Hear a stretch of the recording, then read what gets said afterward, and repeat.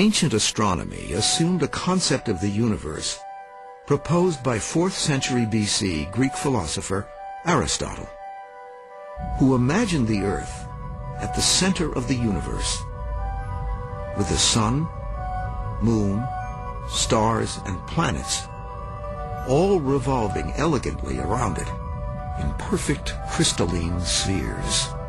Aristotle's universe was finite. It was a big sphere. Actually, it was like onion. It was an onion with many concentric spheres. 1st century astronomer Ptolemy improved on Aristotle by accurately tracing the paths of the planets, which didn't move haphazardly after all. Using complex circular motions called epicycles, Ptolemy could predict their prescribed paths and changing velocities. In other words, Ptolemy's system reliably predicted the future behavior of the planets, another step in man's journey to understand and control the universe.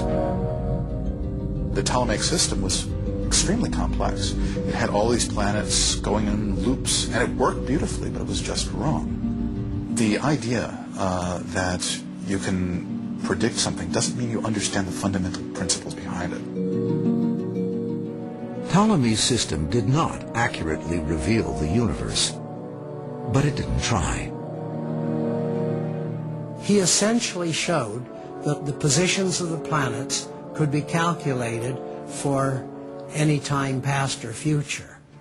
It was a tour de force of mathematical understanding. Interestingly, the astronomy seemed to stand still for centuries after that. In fact, after the collapse of Rome in 476 AD, astronomy actually lost ground. Europe fragmented into smaller powers, and a lot of the wisdom of the Greeks was lost. 1,000 years later, a new theory would confront accepted beliefs about how the heavens worked, and would move mankind one step closer to a theory of the Big Bang. During the 15th century AD, an idea called heliocentrism claimed the sun, not the earth, was at the center of the universe. This horrified Christian clergy, who felt it contradicted the word of God. If God created earth and man in his own image, then earth and its devout inhabitants must be the center of everything. Ironically, the champion of a sun-centered universe was a devout church deacon from Frombork, Poland, named Nicholas Copernicus. He was a cathedral administrator, working to help collect the rents, helping people who were sick. But in between, he was working on astronomy. Copernicus was troubled by Ptolemy's complex heavenly mechanics. But he found an elegant solution. When he moved the Earth from the center of the solar system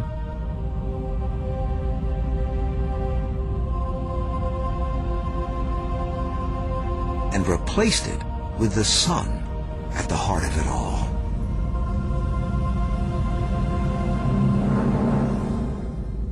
When Copernicus put the planets going around the sun, he discovered that the planet Mercury, which goes around in about 3 months, automatically fell closest to the sun. And Saturn, the slowest planet, which goes around in about 30 years, automatically fell at the outside edge. Copernicus wrote, "In no other way do we find such a sure harmonious connection between the size of the orbit and its period." That seemed almost magical. Copernicus also insisted that the Earth was rotating, that it spun completely around on an axis every 24 hours. The heavens didn't move. We did. Stars chasing across the sky each night were merely an illusion, created by the rotating Earth. Likely afraid of church reprisals, Copernicus withheld publishing his theory until he was on his deathbed in 1543. But his book, Concerning the Revolutions of the Celestial Orbs, paved the way for Johannes Kepler, born in 1571, the champion of observational science. Kepler was the real hero here because he was the one that really came out and trumpeted to the world that the sun has to be the center. Kepler had at his disposal a trove of astronomical data collected through years of staring at the sky. When he chugged through his observations and did the calculations, realized that not only was the sun center of the solar system, but the perfect circles were a figment also. It was uglier philosophically, but it really matched the data. Kepler improved on the Copernican system by hypothesizing that the planets traveled not in perfect circles, but in ellipses around the sun. Kepler's data also pointed to a strange phenomenon he struggled but failed to understand. As planets approach the sun, they speed up. Further away, they slow down.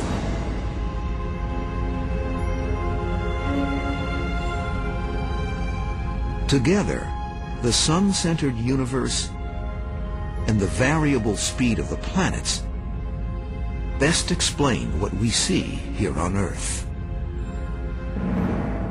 Suddenly, and for the first time, the sun-centered picture gives better predictions than the Earth-centered picture. And then you have not only something that's driven by data, but does what science is supposed to do, which is to make predictions which are good. But as one cosmic riddle appeared solved, another remained. Kepler saw that the sun influenced the speed of the planets as they traveled through space. But how? Before anyone addressed this mystery, dogma and science collided in a conflict that reverberates to this very day.